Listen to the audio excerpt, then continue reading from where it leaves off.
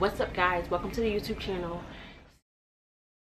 I've been holding off on doing the birth story video, and since I'm so busy, I wanted to also incorporate some type of like cleaning or something to the video so that I can get things done at the same time as doing a video. So two birds, one stone. The twins are asleep behind me. I think so. Yep, the twins are asleep behind me, and I'm gonna fold their. All right. So to begin, I almost woke up there. To begin, I forget where I left off with the like emergency. I don't even know. Okay, so in my last video, explaining the fetal surgery and that stuff. Basically, so just to recap, if you didn't watch the video, I'll link it in the description below, of course. But just to recap, the twins had, well, I had fetal surgery at 24 weeks gestation to separate their connections because of twin-to-twin transfusion, and to give them a better fighting chance. After the surgery, you stay for a day in the hospital to kind of monitor you, and then they do a ultrasound to make sure both babies have heartbeats and everything is fine. So they did that. I went home on bed rest for, you had to stay on bed rest, like complete bed rest. I can only get off the bed to shower for 15 minutes and to go to the bathroom. That's it. So I stayed on bed rest for a week, and then I had to go back to the hospital to do a follow-up visit to make sure that the twins still had heartbeats. So I continue on with like my regular weekly ultrasounds where they did everything there. So when I got there, it was fine. This is the day that I gave birth, by the way. So when I got there, everything was fine. The ultrasound tech she started her ultrasound process, and towards the end of the process, they always started with Trey because Trey was, I guess, the healthier twin, so, and the easier one, so they always started with Trey.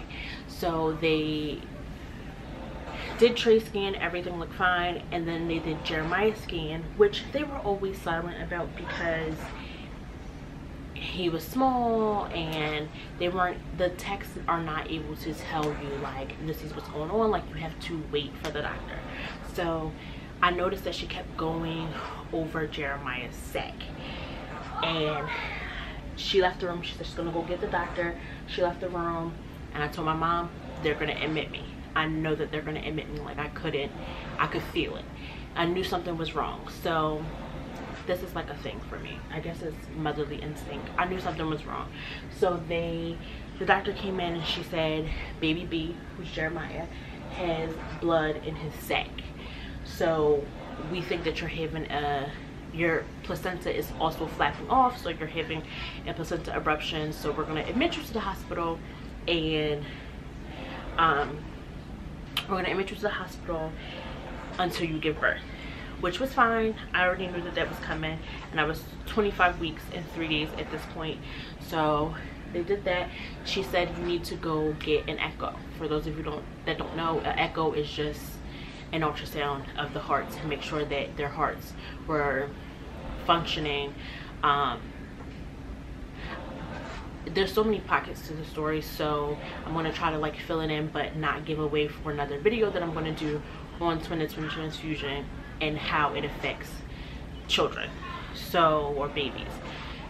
So basically they sent me to go get the echo for both the twins, and they just monitor all the waves, every part of the heart to make sure that everything is functioning.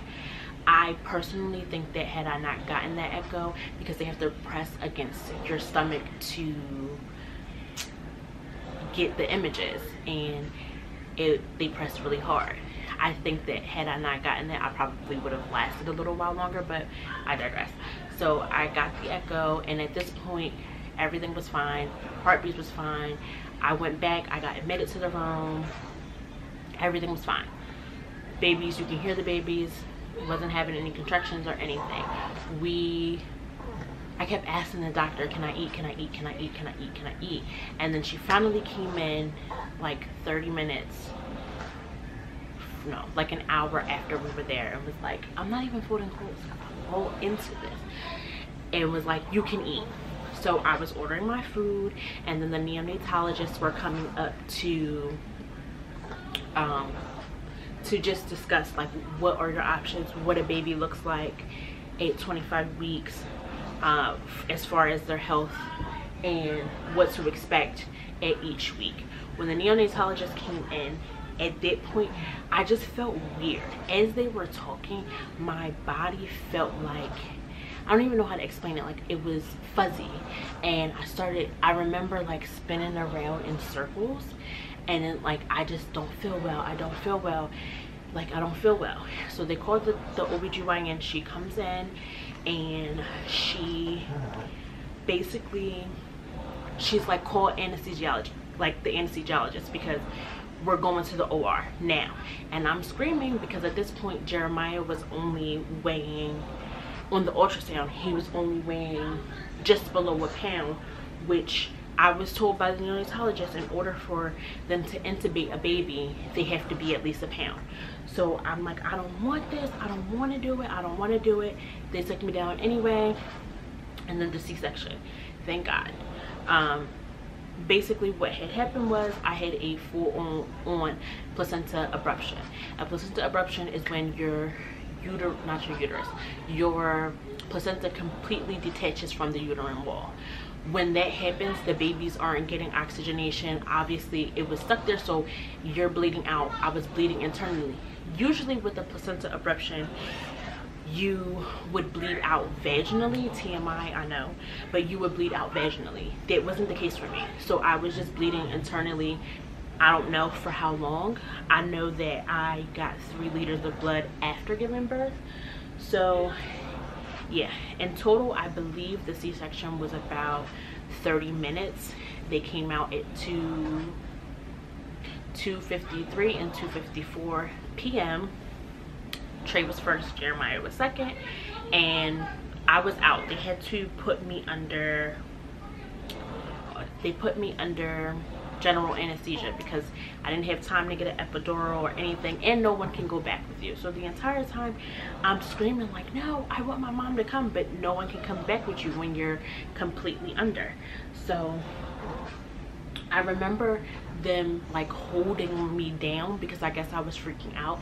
Somebody putting like, you know, the oxygen mask over my face, and then I could feel, it was such a out-of-body experience. I could hear everybody around me, I can see them, but everything was like going in slow motion.